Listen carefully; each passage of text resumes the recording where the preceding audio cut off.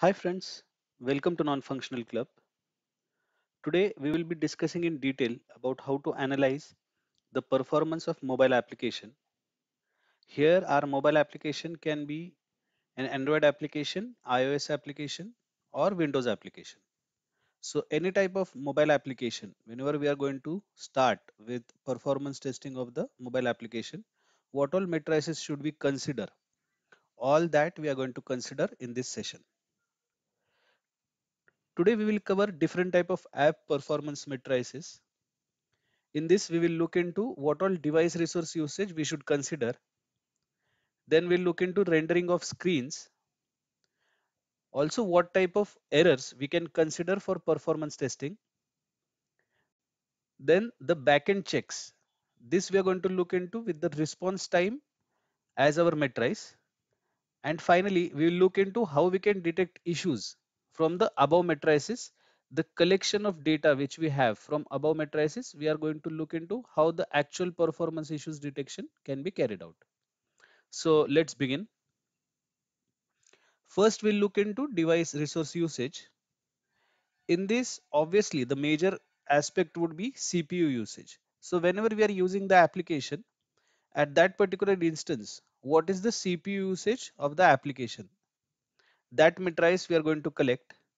Next would always be memory, because what type of memory usage is considered as a particular functionality will also play a major role for performance. Next would be data sent and received by the app. If we are again performing a specific functionality and there is a huge chunk of data which is being sent and received, but that is not required actually. So we can even monitor our application using this. And next would be our battery usage. So how much battery is particularly used by our application also matters a lot if it is about the performance matrices of device resource usage. So all these four parameters will always come under the device resource usage. Next would be the rendering time. This is to measure how app is drawn on the device, how app is retrieved on the device with different screens. So the major aspect would be our render time. Suppose you are testing some functionality. Suppose it is an Amazon application and you are just dealing with or you are just searching some item in Amazon application.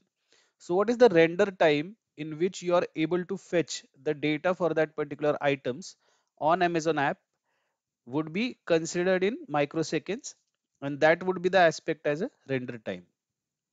Next would be frames per second. So if you are switching between different screens, suppose there is one particular item on which you click and then you want to fetch details about that particular item. So what is the frames switching time? Okay, so that is called frames per second. So how many frames per second an application is able to load decides the performance of that application in terms of rendering. And next would be the render lags. So suppose when you're testing the application or when you're using the application, you're able to see some lags. This usually comes with heavy application usage in terms of heavy screen dependent application, and this is particularly seen in gaming applications. So suppose there are many screens which are going on, graphic usage is huge on the application. In that case you will be following a render lags. So it is ideally slow rendering of frames in the application. Let's look into other matrices here. So now we have looked into resource usage and rendering time. After that, what all are the errors through which we can monitor the performance? So there would be some exceptions which are coming up. So exceptions would be a possible scenario where performance of the application can be tackled out, right? Like you're actually using the application and a particular functionality, and you have seen an exception in terms of an error code where you're not able to fetch the screen or you're not able to retrieve data for that particular application. So this will come under errors. Next would be your app not responding state, where again whenever you're using the application in certain aspect you're not able to see the app that is responding. So the screen is freezed or the app is moving very slowly, or the app itself has closed in the backend, so that will come under app not responding state, and this is very harsh in terms of the performance of application. So this is an actual important step wherein the functionality of app itself is not working. And next would be a crash. So suppose you are using the application and it just force closes. So in that case, you'll have to relaunch the application and again perform the functionality. So for this, in terms of users usage, it is a very bad aspect, and we should be avoiding all the type of errors, that is exceptions, then your app not responding and crashes. So we should be noting this down, we should be collecting the logs for this, and we should be presenting it in terms of actually handling the performance scenarios. Next is, till now whatever we have seen was all about the front end checks, like whenever we are using the application, what all happens. Now this response time is particularly considered in terms of backend checks. When we talk about backend checks, it is in terms of a client server aspect of the application. That particular architecture, whenever user is using the application is obviously retrieving all the data from the backend database or the backend servers. So whenever an API is hit, he is able to fetch that particular data and show it to the customer. So what all matrices, what all types we can consider under this backend checks? Here it will always be the server response time. So whenever we are checking any particular application, again, if we consider Amazon app, we have just fetched the types of mobiles on it. We have just clicked on mobile. Obviously, the filter will be strengthened in terms of it will fetch all the mobiles in the list. So the server will be giving certain list of mobiles which needs to be displayed to the user. So that particular server response time should be as less as possible. So there are particular standards. We'll look into it in detail in the next learning which we are going to have. But server response time is a major aspect of backend checks. Next would be the database response time. As discussed, in the client server architecture, we have a server and we have a database. So server will always retrieve data from the database. So again, database data will be retrieved in terms of queries which are fetched. So suppose user wants to retrieve all the mobiles in the list. If you are talking about Amazon application, there the query will be fetched in terms of select star from mobiles. So obviously the mobiles will have some parameters in the list and proper checks, so that particular set of mobile will be displayed, but that will be retrieved from the database. So the database response time also plays a major role in terms of performance of the application. Next would be the network latency. So suppose our server end network is not working properly or client end network is not working properly.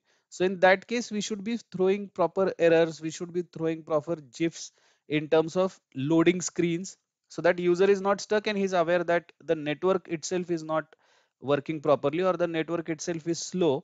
So I may be able to find a few hiccups when I'm using the application. Next would be the screen drawing time. Obviously, whenever the screen is loaded, suppose in the FPS itself, we have seen in whenever my FPS is loaded, my frame is loaded, but obviously the data will be displayed by the server and database. So whatever data I'm going to be fetching from the server, that is going to be displayed in my screen. So till the time the data is not retrieved, even if I'm able to see the screen on UI, I won't be able to use the functionality. So screen drawing time from backend perspective also plays a important role. Next is our app startup time. So whenever we are launching the application, again there are few APIs which are hit to retrieve the latest data and show it to the user. So that particular aspect also plays a major role in terms of backend checks. And next is app background. So suppose our app is in the background, or we are using the application but we received a call, we received a message, we switched to some other application.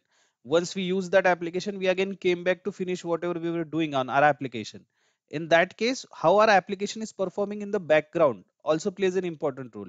Let's suppose we have just placed our app in the background, and when we again clicked on the application, whatever we had stored on the database or whatever we have stored on the screen has been removed, and user has to perform the whole functionality again. Obviously it is applicable for security applications, their user needs to log in and do everything. But when it comes to certain user apps like maybe Amazon, Flipkart, in that case there the data should be stored and user should be able to move ahead. So that will come under our app background checks. Now we have seen the matrices from client and server aspect, or from the front end and back end aspect, how we can actually check the performance of the client. Now let's see how, on what issues should be considered when we are testing the performance. So first would be memory leaks. Whenever we are using the application, sometimes it will get stuck, or sometimes it goes to non-responding state. So memory leaks talks about whenever we are switching from different screens, different functionalities, the backtracking of the data should be deleted. All the threads which were opened for a particular application, that should be closed, which are not at all important, which should not be running in the background, and then we can avoid memory leaks. Next would be our screen freezes time. So obviously, whenever we are using the application in terms of a heavy application or even the normal application, and suppose the screen is freezing, so in that case, that particular issue can be noted and that should be fixed. Next would be crashes. As we saw in the app non-responding slide, there we talked about crashes. So all the crashes which are appeared should be noted and should be fixed. Crashes may come because of device dependency, OS dependency, some specific vendor dependency. So your app may be working on Android 10 properly, but on Android 12 it is giving certain problems. So there the crash observed, or memory leaks observed, or screen freeze observed is huge. So in that case also we should be properly categorizing and fixing those issues. And next would be our startup and transactional issues. So obviously startup and transactional would come about how my app is behaving at the time of whenever I'm launching the application, and what is the transactional issues. So what is the frame per seconds rate for my particular application, that also should be considered when we are actually dealing with the flow of application. So these are the major aspects which we should consider when we are talking about the performance issues and their detection, and this should be noted and fixed so that our application is properly categorized and used going ahead. So this was about in detail how we can categorize and how we can test the mobile application from performance aspect of it. So stay tuned. In the next session we are going to look into an Aptin tool, which is basically going to deal with all the features or all the factors which we just saw from performance testing of a mobile application. So we'll be talking about in detail in the next session. Don't forget to subscribe Non-Functional Club channel. You can paste your queries in the comment section. I will reply to it as soon as possible. Hope this session was useful. Thank you.